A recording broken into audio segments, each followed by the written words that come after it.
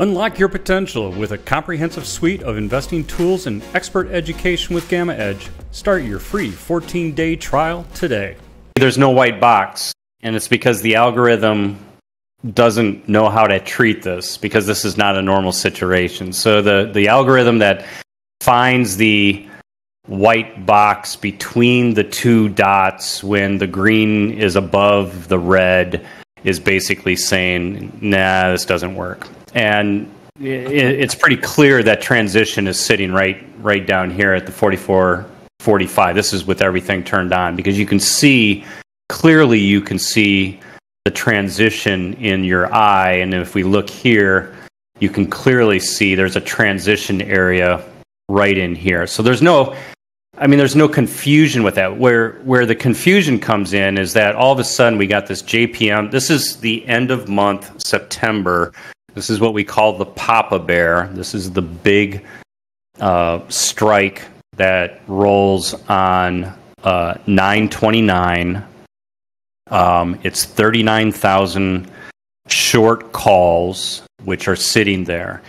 And so the algorithm comes along and it's looking at all of this gamma, and it's saying, where is the negative GEX in the system? And it says it's here. It doesn't look at anything else, but it's basically saying, okay, here's the minus GEX.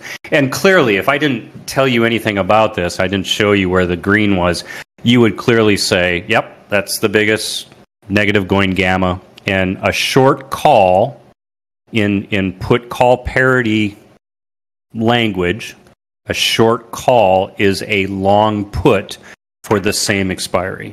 Okay, so this is the same thing as this. So a short call, which we know these are short calls, looks like a long put. There's no ambiguity there.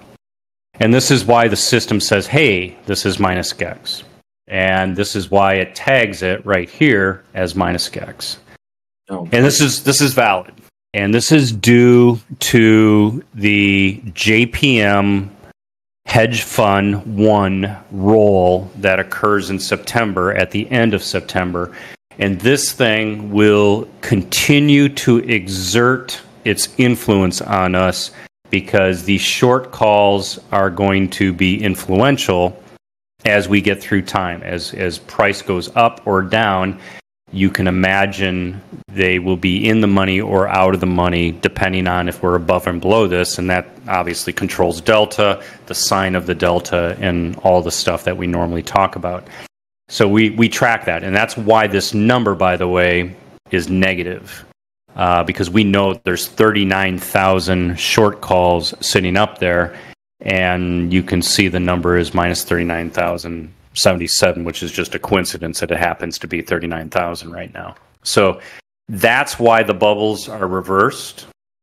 And this is also, we had some questions today.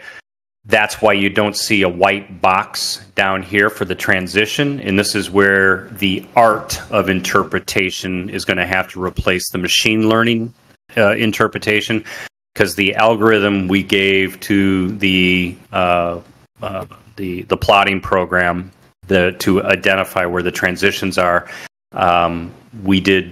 I have not written out the case where the bubbles are reversed, because this actually is pretty clean. It doesn't look this clean all the time. The transition doesn't necessarily always look like this, so it gets ugly for mathematics to kind of figure out where all this is. This one's simple. Your eye can see it here, but the algorithm in general doesn't have a good time of visualizing that. So normal condition, due to JPM, what I would do in the landscape mode, I would ask yourself, what's the next biggest one? It's right here. Happens to be 44.05. So this is basically telling us that 44.05 or any of these down in this particular area could be minus GEX. We know this is not liquid. We know it's not liquid. And perhaps we could build something in, because this is part of a lookup table that we have where we track known structured trades.